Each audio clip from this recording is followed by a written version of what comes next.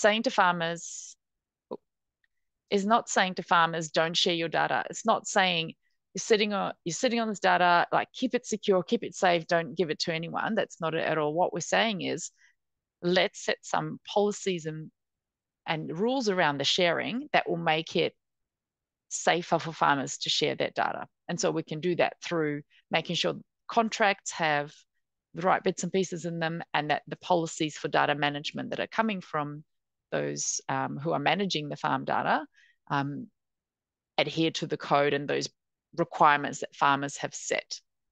And so that code is the data governance foundation that's over and above the lacking legal baseline for farm data that we can then use to encourage data sharing.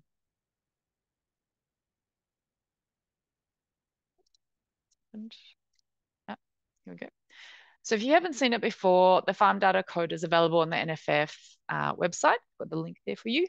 And it looks like that picture on the left there. It's a very brief document. It's got 6 high-level principles with a whole lot of statements under each one. And I'll cover what the topics are in a second. And then we also have the accompanying certification program, is where we actually look at the data management policies and the terms and conditions for providers. And when I say providers, I mean anyone that's collecting, managing, or sharing farm data. So it includes researchers as well. It's not just about technology platforms. And we actually do an assessment, desktop-based assessment, which means we look at their documents and then we say whether they meet the different principles in the code. And those that get 100% on the audit report get certification. And you can also see a list of the already certified providers on our website. So far, mainly technology platforms. One is coming from actually the Western Australian Department of Primary Industries. So they've created a data platform. So we've got some government in there as well. But so far, many private companies. So I'd love to see more research projects actually coming through. So I'm going to tell you a little bit more about the certification process and how that works, in case any of you would be coming to actually do it. And so the certification, the code is based around these 6 principles, and that's what all the certification questions are also based on. So transparency in the first instance is making sure that contracts contain some minimum requirements around who the contract is between, what's the data that's in scope, can you get a copy of your data, where is it stored, what are the retention rules, how do you terminate the contract, and also what are the risks around it. Then we've got fairness, which is making sure that the data is not being used for any nefarious purposes that might affect farmers negatively. And also to make sure that if that data is used by the provider to create some value, that farmers get some share of that value back. So they get recognition for contributing. That doesn't always mean monetary value. It could take some other form, but we want that recognition that the farm data did create additional value. Then we've got control. And control is about making sure that if you ask for your data to be deleted, then it can be, that will be actioned. That you can also control who the data is shared with, including parties of your choice. And then portability is making sure you can get a copy of your data, whatever you've put in, for example, to a platform. 5 is security, which is quite obvious. We know we've got a lot of security risk now out in the IT world, so that we've got quite a comprehensive security checklist that is part of the certification, and that is based on the Australian Cybersecurity Centre guidelines. And then last, we've got compliance here, number 6, which is about making sure that farm data is not disclosed unless required by law, and that the farmer is notified if possible of any such disclosure. So that's our 6 principles, and that's what the certification is based on. And so why would you follow the code and even get certified? So for farmers, it's knowing what providers they can trust and having NFF give that independent stamp of approval. We also provide a summary of the terms and conditions back to the farmer, and that's published as part of the audit report online. Farmers still advised to get their own legal advice. But what we do is give them that first look to say, look, here's a summary of the terms and conditions. If you don't like what you're seeing, then it's saving them time so they don't have to then go through the entire contract. But if they're going to be accepting that contract, they still need to read it, make sure that they've provided informed consent. But the goal really is to give the farmers as much information and as quickly and upfront as possible so they can make a good decision for when they are going to be handing over their data to anyone. And for providers, and again, that includes research, it's a way to create goodwill and differentiate yourself and prove best practice. If you are doing good things, it's a way for you to show that you are. And I've spoken with a few different research institutions and some of the universities who have got a lot of research running. There's a lot of big soil information program going on, and so there's a lot of people wanting to get data from farmers, and farmers, do want some level of assurance with what will be happening with their data. And so the other role of the code is to educate providers on what farmers' wishes are. And that's really how the code came about in the first place, is that we were seeing all these problems. So on top of the precision to decision report, which identified the trust issues, there were other problems that were being reported by farmers, such as, I've been putting my data into this platform, for 5 years, and now it's been sold overseas. Like, who's got my data now? What's happened to it? Also, I want to move off it and I can't because I can't get a copy of my data. So I'm trapped.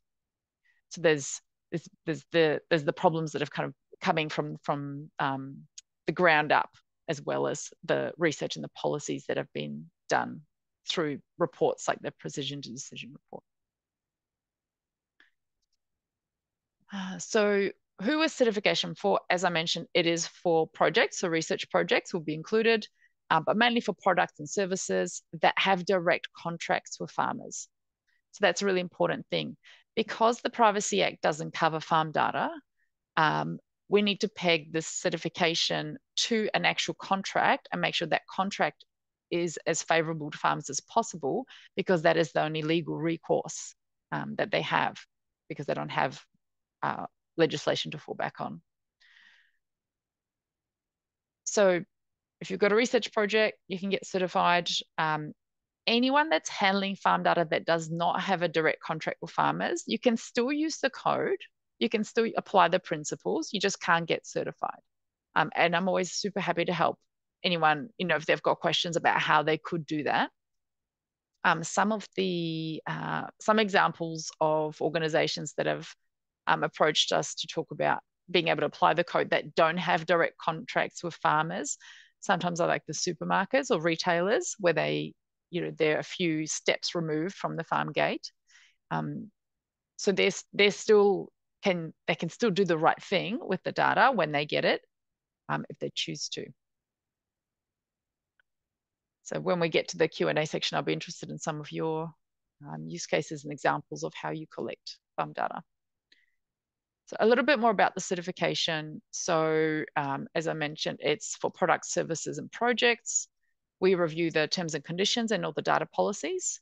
And the legal recourse for farmers is through that contract, through the terms and conditions. We don't look at the product quality, so we can't attest to saying, oh, look, you should go with this piece of software because we've assessed it. We're not looking at whether it does a good job and it has good functionality. We're really just looking at the data management part. And anyone who gets assessed gets an audit report, but only those who get 100%, meet the principles 100% get certified. So here's an example of the audit report I showed you before. Probably a thing to note here is not everyone's going to get 100%. And that is absolutely expected with where we know that industry is at the moment, and we have set the code a bar above. So some of the so it's above the Privacy Act. So even if you apply even if you apply the Privacy Act to farm data as is, we actually have some extra requirements. So for example, one of the requirements is that all data breaches get reported to farmers under the code, where in the Privacy Act, only those events that are assessed as of high significance have to be reported. That's why sometimes we don't find out that a data breach has occurred until later when the investigation shows that more data is leaked than you thought. But by then, you may have lost more information than if you'd been told in the first place. So we want farmers to be able to have that, to be able to make their own decision of whether that data breach is going to impact them, rather than leaving that with the provider to decide on their behalf. So that's one example of where the code is above what the Privacy Act is for personal information. And so, yeah, I think it just to really drive that point home is that the practices are fairly good right now, but we have set the bar higher, and what we really want to do is uplift the expertise and the knowledge around this stuff in the industry, and we know that's going to take time. So we really want people to participate and improve and be transparent about what they're doing, because that's acting in good faith and building trust with farmers. Even if you're not getting 100%, you're still putting your information out there and being honest about what you're doing. So that's really important.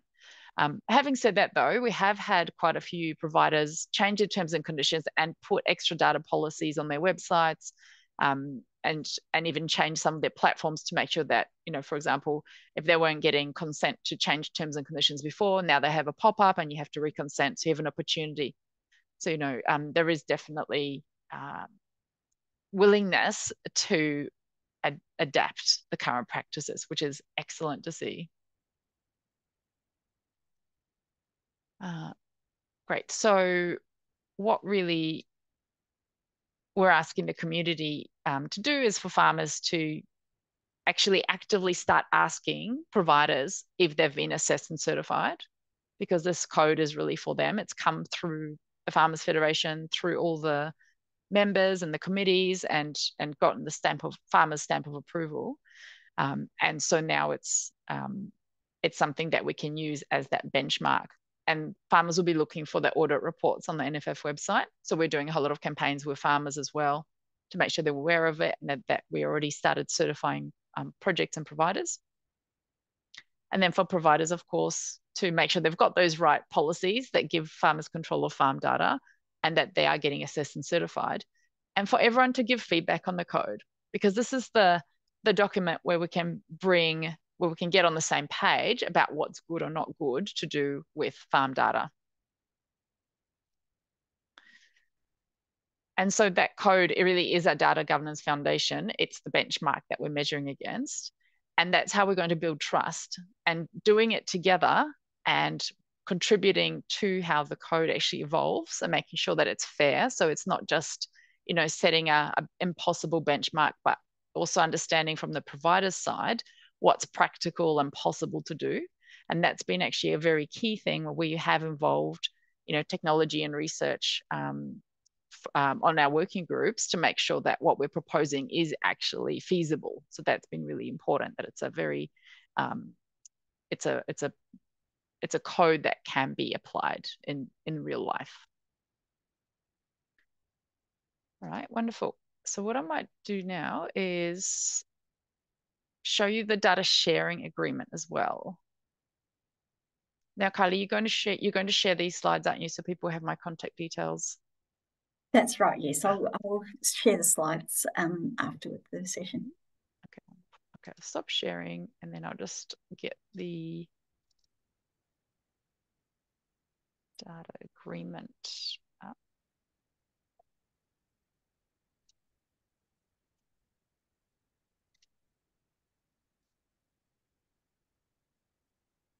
How are we going for time? We've got about 10 minutes left. Is that right? Oh, absolutely. Plenty of time. Good. Oh, good.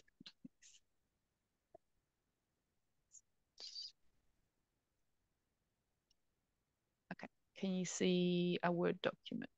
Yes, we can. Thanks, Gabi. Zoom is so much quicker than Teams. It's really blowing me away. Okay, wonderful. So we've got the code and the certification. Now, one of the other supporting pieces of work that aligns to the code is the data sharing agreement that has been developed by Food Agility CRC. So that was actually done in conjunction with one of the law firms, Minter Ellison. And it's quite I would say, a very comprehensive document. Some people say it's long. I say it's very comprehensive. Now, we have actually worked on also making this very flexible. So it's very comprehensive, but it's very flexible for a few different situations. And how it's flexible is it has these questions at the back. I won't scroll and hurt your eyes. So what we have at the back is a questionnaire where you can answer some of these questions, and then it guides you to cut out certain clauses to make sure that it's as tailored as possible for your situation. So depending whether you've got one-off transfers or ongoing, or both an ongoing, and how long, how many parties you've got doing the actual data sharing, all these kinds of things, you can go through here and then start cutting out sections from the actual main body of the document. So I think what I really want to get across is that it may look quite scary when you open it, and it's about 20 pages of clauses and then another 20 pages of schedules. So I'll just explain about how that works. But then you can cut things out as you go, because it covers a lot of scenarios, and you can kind of take what you need. That's how it can accommodate a lot of different situations. Now, it is mainly targeted for research. So it's not actually designed to be the terms and conditions of a software platform. It's like where you have a one-to-many, like one platform to many users types of agreements. This is more of a one-to-one. So if you got a research project and you're going to individual farmers and you're signing those with them, then this is actually the perfect template to be using. So I'll show you a little bit about, so the body of it will have quite normal clauses like you would expect in a contract. And then you'll have sections that you can cut out depending on what you need and don't need. And all of these have been aligned to the data code version 2.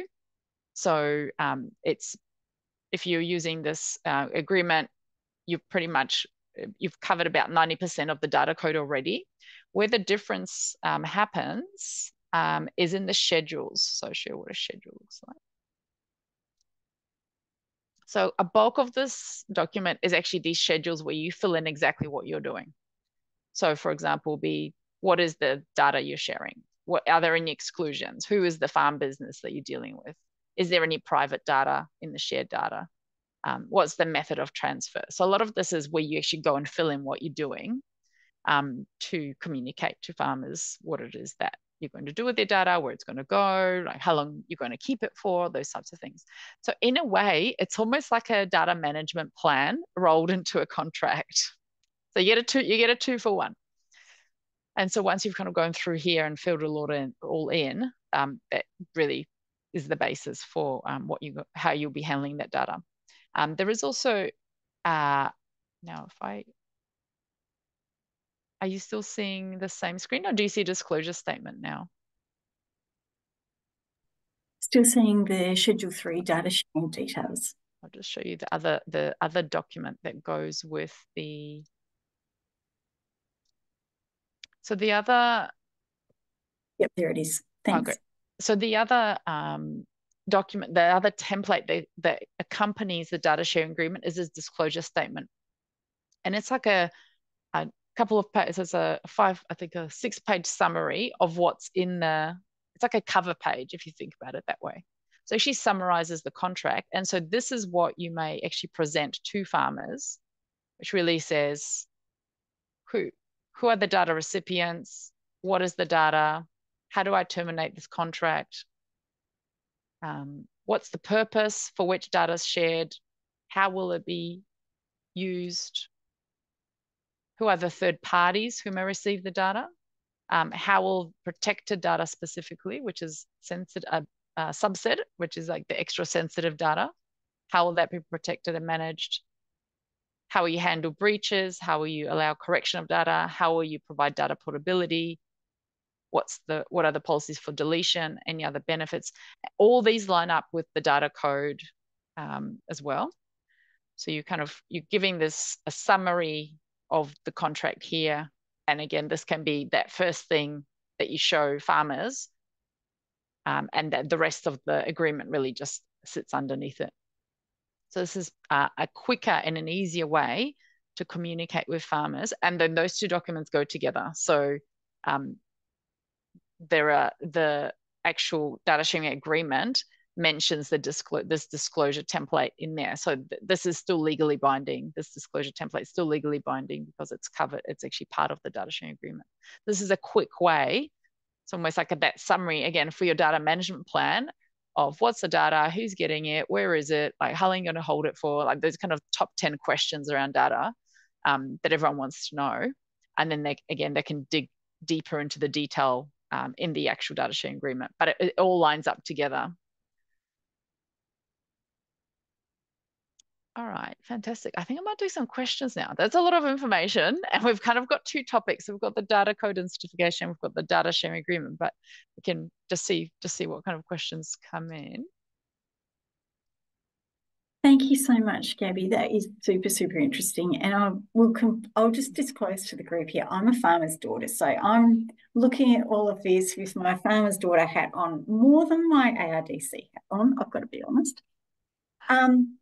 I'll get the ball rolling. I've got about 1 million questions. Again, wearing that farmer's daughter hat, could you elaborate a little bit more on the engagement process that you had with farmers in the process of developing both of these documents? And did you have engagement with particular sections of the farming community, or were some segments more vocal than others? I'd love to know a bit more about that. Yeah, sure. So the initial version 1 of the data code actually came out in February 2020. That was before I had joined the NFF, but the original working group, there was an original working group that had farmers on it. So definitely some cattle farmers and some crop.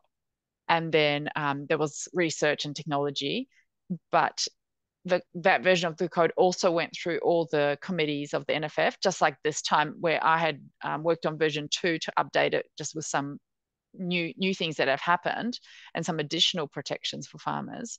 And the way I engaged was through one-on-one interviews, talking at some of the committees and some of the gatherings and the open days from the NFF. But generally, the feedback has been excellent. Can you just take care of this stuff because we don't have time? We've got to pay staff, and it's not about digital literacy or anything like that at all. It's literally about time and priorities, and farmers having to be an accountant and a lawyer and a tech person and and a farmer on top of all those other things. And this is something that could just take some of the burden off. Absolutely. And certainly speaking from what my family were like, they were organic farmers on just a few acres north of Perth. And these sorts of things would happen in the evening when it's too dark to work outside, or if it's bucketing down with rain and you can't be outside actually doing stuff on the farms. So certainly for my family, recognition that this stuff's important, but you got to grow the stuff, you got to look after it and everything as the top priority. This is the paperwork behind the scenes. Yeah. It's actually a really interesting theme that has come out in another session we had a couple of months ago, and it was in the health sphere, where they were working on making consent forms that were much shorter and in layperson language, that were much easier for people to understand and therefore to actually agree to. So really interesting to see a parallel here in a completely different sphere of research. And actually the reason I got this job, because I'd come from health and I was working on a digital tool to automate simpler consent forms for genomics. Yeah. And so that was like one of the reasons. I was like, oh, informed consent, that's really important. Let's go from 40 pages. How do we go from 40 pages to 5, of consent papers? And often, in hospitals, they're still on paper forms. So it's digitizing them, but also trying to make them more user friendly while offering the same protections. And it's a really hard balancing act, which is why even with the data sharing agreement here, you still need all the legal detail to make sure it's legally sound, but you can have this 6-page cover letter and these schedules where you can kind of write your own stuff and put in what you're doing in plain English.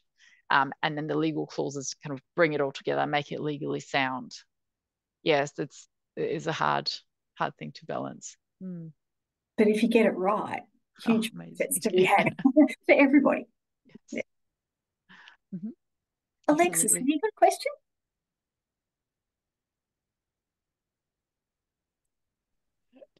I just turned my camera on so you didn't have a whole lot of black squares to look at. It was really interesting. I work at the University of Adelaide in the library, and I and Karen Barth, who's also on here, support the agricultural researchers in data-enabled research as well. And we've had a lot of hands-on work with them in the last year because of some changes from the funder around data management expectations, a major funder in this area. So yeah, it's really interesting to us. Thank you for the presentation. I'm thinking a lot about how I don't know how widely familiar we are with the code. I may actually just have not had opportunity to hear about it from my researchers, but an interesting challenge for the university is that if we were talking about certification against the code, it would be about whether the projects would be certified, which is what's most likely to be the application, but then some of the obligations that the person who's being certified, I'm particularly thinking about data breaches and that kind of thing, that would be the project administration only has a certain lifespan. And so then that's actually more of a university commitment. And good one. Yeah. So we sort of, what would be the best level upon which to act upon this? Because I think in practical terms, the project level is the only, because we do subcontract to farmers to collect data, as many, I think all the other universities here probably do as well. So yeah, just thinking about the application. Very good point. I like that. Okay. So yeah, if you're making that longer term commitment, it would have to be a whole of university kind of commitment. But if you're holding the data for past the life of the project, then absolutely. And we do, because we have we have legal requirements around how long we have to hold certain kinds of data, and particularly things that have an impact on the environment, which much of this sort of can fall into that category.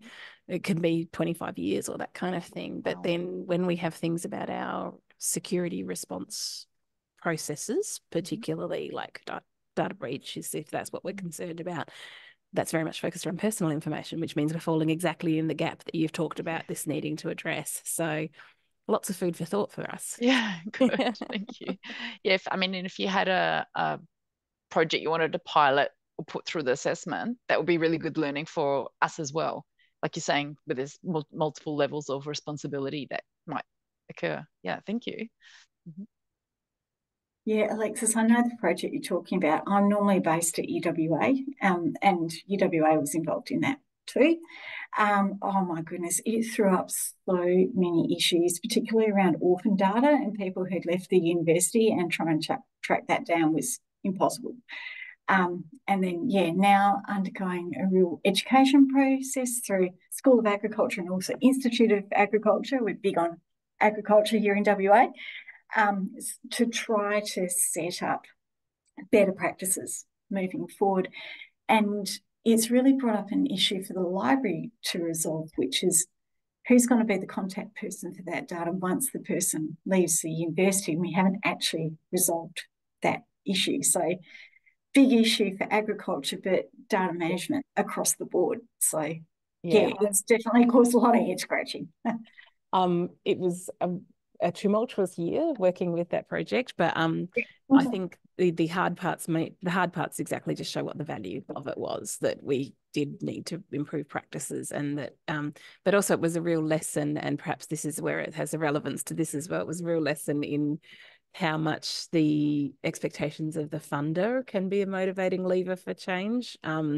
more so than the university just going, oh, this is good practice or that kind of thing. And so perhaps when it comes to encouraging adoption of the code, working with funders could be one of the various motivators in the space to say, well, are you compliant with the code or something like that? Because it was really many of the messages we were getting across to this research community last year were not out of step with what the university just expects as normal, but it was a step change. It was a considerable cultural change and it was motivated to do it because of the funder. Right. Yeah. In fact, I had a question, Gabi, about where the line is drawn in terms of farm research data. I read the data code. It's not long, guys. It's only a few pages. And it's got a handy flow chart because I'm also not a fan of text. I love pictures. So there's a handy flow chart for explaining what farm data is. Yeah, so I was confused about the research data part. So am I right in thinking that the data that is actually generated on the farm by farmers, that's farmers' data. The question is, if they provide that data to researchers, is the data that's generated as a result of that research and the analysis still considered farm data, or is it not? So that's when the value and the fairness comes in. Then farmers should get some value back, but it won't always be farm data. So depending if it was collected on farm, definitely it's farm data. If it was collected, trying to think of a situation where it wouldn't be. Yeah, so if you've derived it from farm data, so if you created a new data set, for example, then it wouldn't be, but some value should be provided back to the farmer. Yeah, absolutely. And it does raise the point of aggregated data as well. So I guess if your farm's data is in an aggregated data set, you can't tell which bit is your farm, then it's not farm data. But I guess if it's aggregated and you can tell which farm it's from, then it is farm data. That's right. And it's an easy way. It's more about can you identify? If it's anonymized, then a whole lot of the code doesn't actually apply. Yeah. If it's truly anonymous, and we do say is depending on your context, it's important to work with the farmers that you're talking to make sure that what you don't make a decision on their behalf about what is identifying or not. Because as I've been discovering talking to farmers, for example, turns out cattle DNA is very much identifying to a particular area and sometimes even to a farm because of because of the breeding program that they may have. And so, it's not just about location or an address or a GPS location or names and phone numbers. Like it might be plant DNA or, animal DNA or even, sometimes the shape of the farm.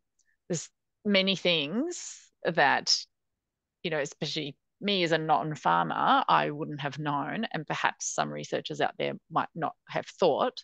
And so the message is just make sure you talk to the farmers, talk to them about what you're going to do with the data, and then see if they've got any concerns. And that's really how it's just about bringing the different perspectives together, making sure everyone's comfortable.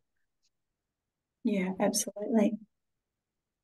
Are there any other questions out there? I can see a couple of people have turned on video, which is fantastic. Yeah, I just had a question around whether the data agreement, I think template, for want of a better word, whether there was any consultation or thought around notifiable data in that. So as a farmer, if I'm using a platform and I need to record that I've got foot and mouth, or I need to record that I've got some sort of invasive pest, which is notifiable. Is that included in that? No. We hadn't considered. There wasn't any consideration for regulatory requirements or anything like that. But there are sections where, for example, where you can kind of add in additional terms and conditions that will suit your particular situation. For sure. So that's like in that schedule, you can kind of fill in like, you know, and also you need to do this. So there might be some special conditions that you want to add. Yeah. There is a section on data quality. And again, this is one of the, it suits research more than commercial platforms. There is a section on data quality where if you do go through that questionnaire at the back and customize the agreement and you say that you do need data of a certain quality, then there is a clause for that. And then you can specify in the schedule, you know, what the requirements are, you know, so if you need a minimum set of fields or a template that you need it to come in. That's often, I know, important for research because you need to harmonize all that data from many sources and it's a massive pain. Yeah, so. Yeah, I was just thinking that, you know, if you're running some sort of platform or for example, you have an app that, you know, assists a farmer to track events on a animal throughout its life, you may end up finding that there's stuff being recorded that under regulations needs to be notified. And it's like, yes, the onus is on the farmer to do that, but is it also a responsibility of the platform? Right. So if there's so that comes under the compliance section number 6, which is legal disclosure. So any disclosure of the data required by law can just happen. Like that's not the code can't stop you complying with the law. Yeah. No. That's right. So that's where I think that's where that section kind of kicks in. Yeah. Thank you. Sure. Hi, Gabby. Arvind here from AgVic. We have a couple of projects in traceability space mostly. And again, traceability being all about collecting data and sharing data at different levels. We have been looking into the exact issue that Farm Data Code is trying to address. I have a couple of questions, but before I jump into those, I just wanted to know if there is is there any industry system out there, especially around orchard management, that is looking into the certification process, or has there been any adoption that you are aware of from industry? And for order management, sorry, did you say? Orchard, sorry. Oh, orchard management. No, we not specifically. No, we haven't had a specific. Okay. I mean, you can have a look on the in the list at the moment. We've got a couple. We've got an integration company, so Pear Tree Intelligence is an integration company. We've got Farm Simple. I think that's more for cattle management. And we've got a couple coming up, but they're not they're not horticulture specific. They're more general. Okay. So the way our projects operate is that we do work with industry system and try and encourage them to, adapt this sort of frameworks. Yes. And their existing systems, so obviously that means they get audited, and then the whole process that you just described. We also have other projects where we look into developing new systems addressing those gaps altogether. And I was just thinking, given that the Farm Data Code is being proposed for auditing and then certification, is there any surveys or anything that we can do for that code to be incorporated as part of the development itself from the inception of the system rather than after it's developed and being used? Yeah, absolutely. And so like as an example, I've been working with a couple of startups who don't even have their platform up and running yet, but they don't even have their terms and conditions written, but they're already building the code into those terms and conditions. So they just do it once at the beginning, and rather than have to go back and retrofit their policies and their terms in the actual system. So it's good to start early, and the certification that is actually a checklist that guides you through how to meet the code. Okay. So if that was something you might be able to use, I can get send me an email, and then we'll have a chat, and I'll share with you all the resources that maybe we can kind of make work for you. I think, that would be better, because I did go through the PDF on the website, and I can see the areas that we're trying to address, but then within that specific area is more detailed in relation to what functionalities like the app might have, like, because not all of them are designed like so for instance, in our case, we want to have a data sharing functionality in the app. And we're very mindful of the ownership and privacy and how it's being shared, and user, like creator, being the center of all of that.